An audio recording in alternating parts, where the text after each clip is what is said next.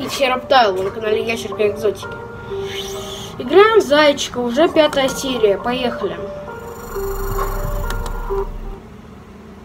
Кто мог прийти к нам в эти глуши? Мы ведь здесь никого не знаем. Настырные какие. Нелепая мысль, что утерянные кости пришли прямиком из леса, стала особенно неуютной. В прихожей зазвучали неразборчивые голоса. Подмывало спрятаться. В шкаф, под стол, в занавеску, куда любит прятаться Оля. Тоша, подойди-ка сюда. К ногам стула гири привязались. Я поплелся в коридор. 2 милиционера звучали на пороге. От них пало морозом и тревогой. Мама, завидев машину с мигалками, обычно кривилась, ворчала: хуже бандитов. Но сейчас она выглядела несколько растерянно. Здравствуйте. Здравствуйте. Старший по званию мрачно кивнул.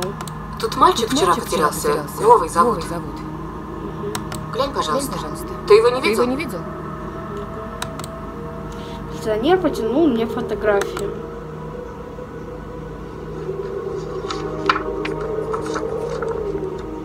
Ох, ёптель-моптель. Девушечка.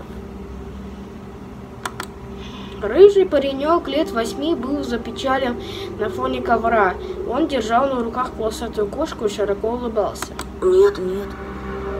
Точно. Посмотри внимательно. Нет, я ничего не вижу. Где мне его видеть? Я тут никого не знаю. Да и из дома тут почти не ухожу. А может, видел в окно? Не видел я. Да. У тебя ведь окна налез. Да не видел я ничего. В окно?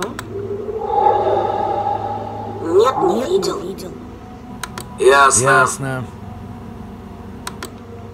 Голос его был усталым, а вот взгляд долгий, невыносимый, тяжелый. Он смотрел на меня так, будто в чем-то подозревал. Его тень падала на меня, и я невольно сутулился под его весом смутной вины. Да въеб... хорошенечко. Наконец, оторвав от меня взгляд, милиционер бегло осмотрел прихожую, лестницу и трещины на потолке, которую я почему-то до сих пор не замечал. Вы, кстати, как на новом месте? Попривыкли уже? Понемногу. Только вот дочка маленькая по городу скучает. Бывает. Скучает. Из местных вас никто не беспокоит? Нет. Все хорошо, спасибо.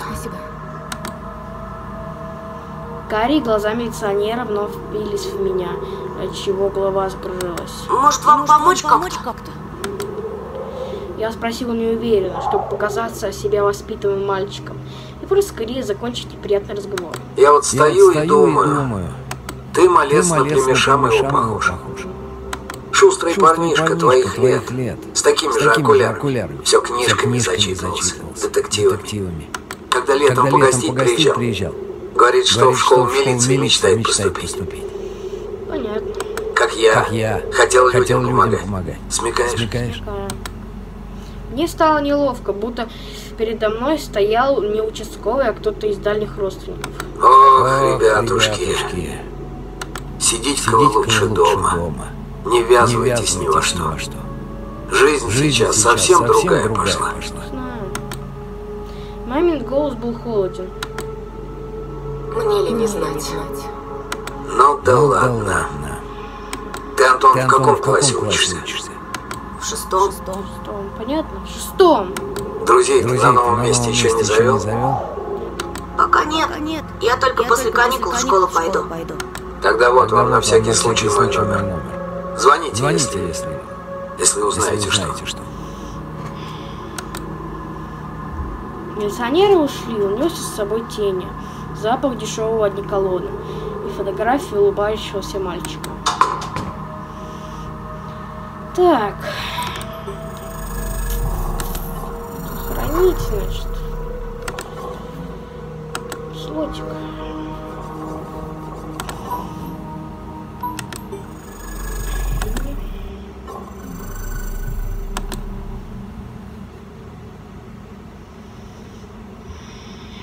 Я надеюсь, вам понравилось это видео. Поставили лайк, подписались.